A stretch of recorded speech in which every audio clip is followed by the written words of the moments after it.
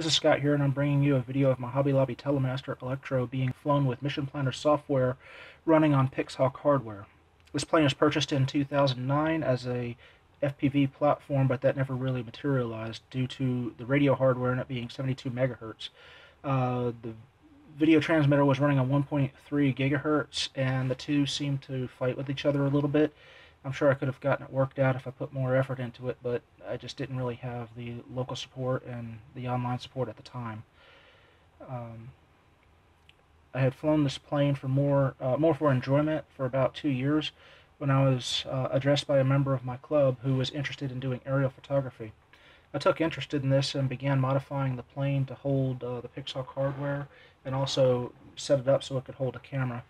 To do this, I had to move the rudder elevator servos out to make room for the pixhawk board and some of its components, and you can see that in the software. The wheels were upgraded to Kavan wheels as I needed something larger than the foamies I had on it in case the runway area were to be ungroomed. I looked at some of the Dubro large foamy wheels, but they were just super heavy, and the Kavans just seem to be lightweight, and they're inflatable. I don't run them with any air pressure, and on a small plane like this, that's no problem. After the build was done, I performed some testing with it and was able to fly routes well and take some pretty good photos after performing some initial tuning of the software. About that time, the person who I built the plane for stopped showing up at our field. I guess he got his own business going and no longer needed my support. I'm not really sure what happened to him, so I don't have any regrets about that, but it just would have been nice to see this plane actually do real aerial photography work. It's quite capable. The plane had not been flown in about 6 months, so I wanted to bring it out to the field to our weekly Wednesday night fly-in. To prepare for this, I did an upgrade of Mission Planner on my laptop as well as a firmware upgrade, and before the upgrade I was running airplane firmware 3.5, 3.6, but it upgraded to 3.8. The upgrade is not a straight upgrade as you might expect, and I advise you read the release notes of the 3.8 upgrade. Somewhere around 3.7, the way RC in and RC out for each channel totally changed. I believe they used to be combined, and they have since split them. They now operate independently, and it gives you a lot more flexibility. So when I first powered up my plane, I noticed my throttle, rudder, and elevator, they were fine. My wing was a different situation.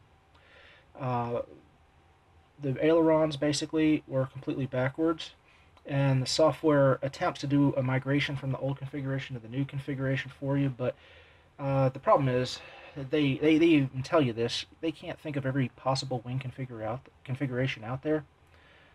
So just to let you know, I mean, I'm thrilled that I found the upgrade software or the upgrade documentation out there. I just happened to troll across it. Had I not found it, I probably would have gone straight flying and not known the difference. And I would have found out that at least one of the servos was the ailerons were backwards, but as far as the aileron correction, I would have never figured that out, that was backwards. I just would have assumed it would have ported over until it was too late. I probably could have pulled it back to manual mode if it was going wrong. So the thing is, I have a 3 output or 3 servo configuration for my wing. Each servo has its own, or each aileron has its own servo. The flaps have their own servos, but they're on a Y cord, so that's effectively 3 servos in this configuration.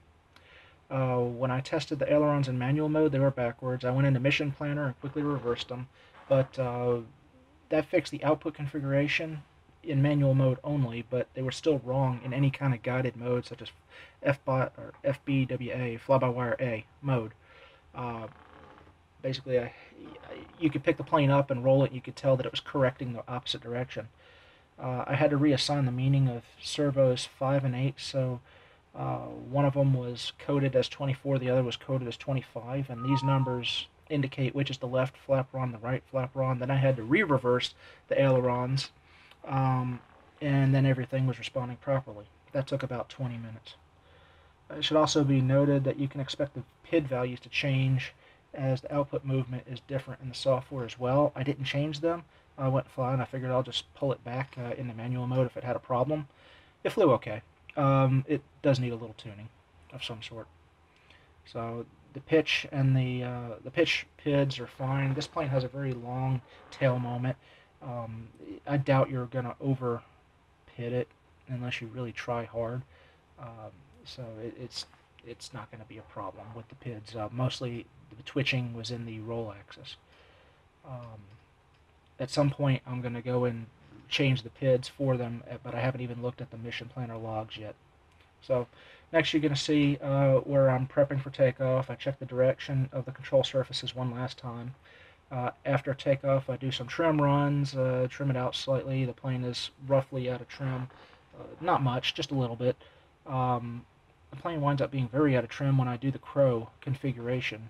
That's why I have separate servos for flaps and ailerons, and that's why I have it all hooked together. I want to be able to have that heavy brake action when I'm coming in for a landing.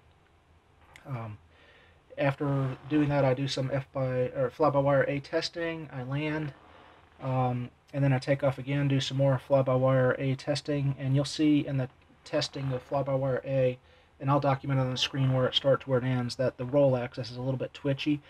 I suspect it's a little over compensating on either the proportion or derivative. I'm not sure. We did have a 5-knot breeze, and the other thing is my servos do twitch a little bit in the wing, and I think that's either because of the GPS or the pixhawk transmitter transmitting back to the ground station. I'm not sure.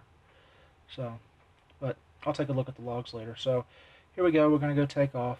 So hopefully you'll find this educational and maybe even enjoyable. Thank you. Let's see what we got. Camera velcroed down. Ailerons proper. Rudder looks proper. Elevator looks proper. Alright, I'm going to keep it in manual mode no matter what happens to my switch here.